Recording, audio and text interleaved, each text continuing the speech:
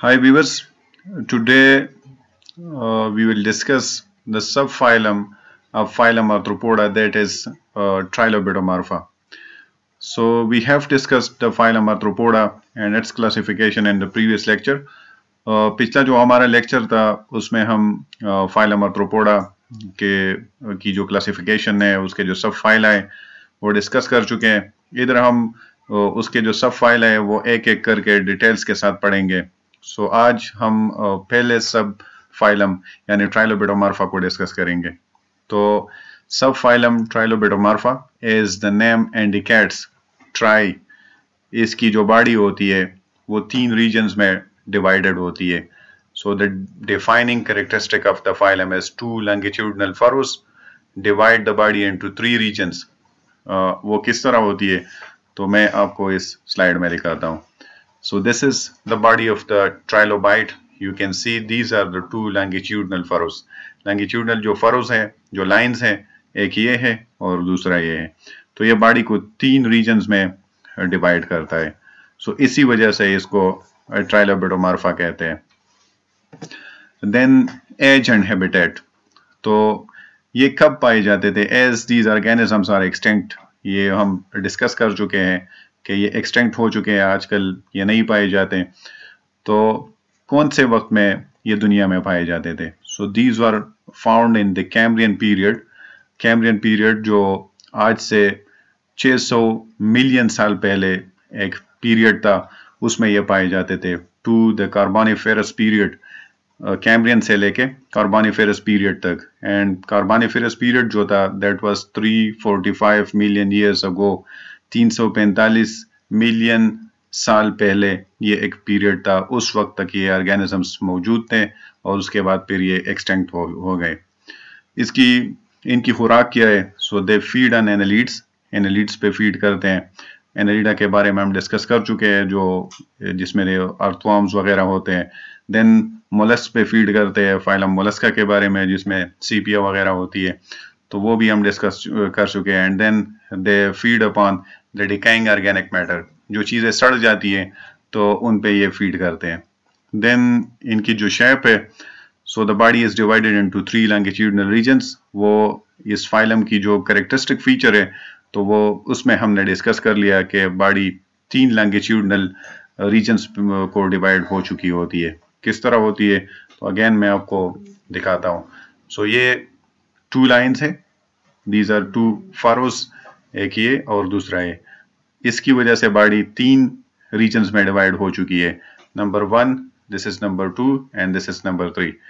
सो ये जो दरमियान में जो ये रीजन है इसको सेंट्रल रीजन कहते हैं, और साइड्स में जो रीजन है इनको प्लूरल लोब्स कहते हैं। So this is one plural lobe, the lateral one, and this is another lateral one, this is also called as plural lobe. So body 3 regions में डिवाइड हो चुकी है। देन ये जो ऑर्गेनिजम्स है, सो they can role into a ball like structure. ये खुद को बॉल बना के मतलब रोल कर सकते हैं।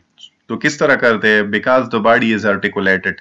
जिस तरह हमारे जॉइंट्स आर्टिकुलेटेड होते हैं, वो जॉइंट्स हम बेंड कर सकते हैं, स्ट्रेटन कर सकते हैं, तो इस तरह इनकी जो बॉडी है वो आर्टिकुलेटेड थी, तो ये बेंड भी कर सकते थे और स्ट्रेटन भी कर सकते थे, इसलिए ये रोल कर सकते थे।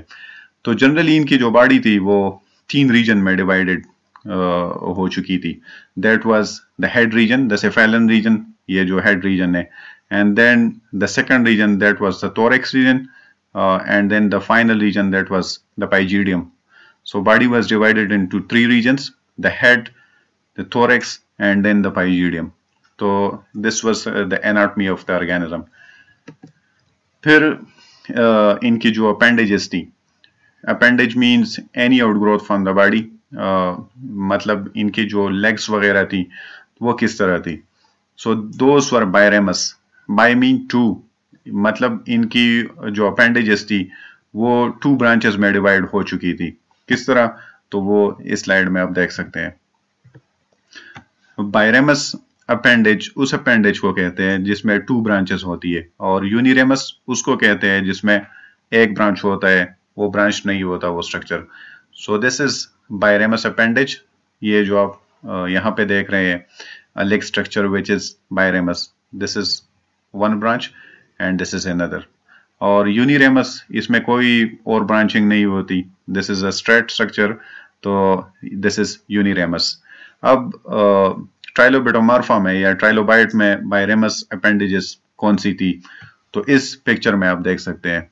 So this was the leg structure, this is one branch exopodite and this is another one that was endopodite। अब इसके बारे में कहते हैं कि the one branch was used for walking and another one was used for digging। ये जमीन खोदने के लिए, या अगर ये समंदर में रहते थे तो वहां पे अगर पानी के अंदर जो जमीन की सरफेस थी उसको डिग करने के लिए ये यूज करते थे द एंडोपोडाइट। और ये इसके ऊपर लिखा हुआ है एंडोपोडाइट एंड गिल, तो यहाँ पे कहते हैं कि गिल्स भी इस पे मौजूद थे, तो ये रिस्पायरेशन के लिए भी यूज करते थे। So this was the बाइरेमस appendage of the trilobite. Then so इसके बारे में ये जो डिटेल्स थी वो तो ये थी, लेकिन आगे जाके इनकी जो पिक्चर है वो मैं आपको दिखाता हूँ। So this is trilobite. Trilobite की जो स्ट्रक्चर है वहां पे मैं आपको ब्लैक एंड व्हाइट में दिखा चुका हूँ। So this is a coloured version. So again same regions यहाँ पे, सेफेलन means head region, then thorax and then the पाइजिडियम reason. और जो बॉडी डिवाइडेड है, so this is longitudinal region 1, this is 2 and this is 3, means Trilobitomorpha। And then finally you can see कि किस तरह ये जो ऑर्गेनिजम्स है ये प्रिजर्व्ड है। तो ये यहाँ पे एक इसका जो मोल्ड है, ये कास्टिंग है, वो पत्थर पे बन गई है, और उसी की वजह से आज हम कह सकते हैं कि ये ऑर्गेनिजम्स किसी ज़माने में हुआ करते थे। So this is all about the Trilobitomorpha, and so we will discuss the next phylum in the next lecture. Allah Hafiz.